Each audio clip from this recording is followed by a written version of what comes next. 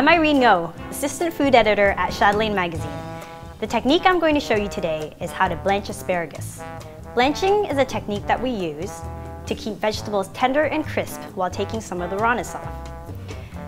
To do this, we'll need a saucepan of boiling water, some asparagus, and a bowl of ice cold water.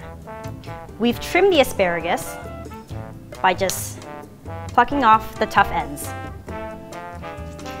So to start, we're actually going to put a pinch of salt in the boiling water, and this will actually help to preserve the color of the vegetable. And then we're just going to put in our asparagus.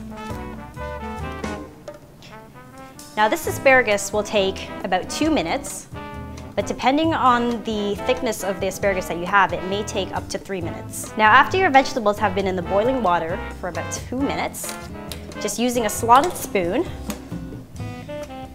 we want to take this out. Look how nice and vibrant the color is. And we're going to put it straight into the ice cold bath. This will actually stop the cooking process and help retain its beautiful green color.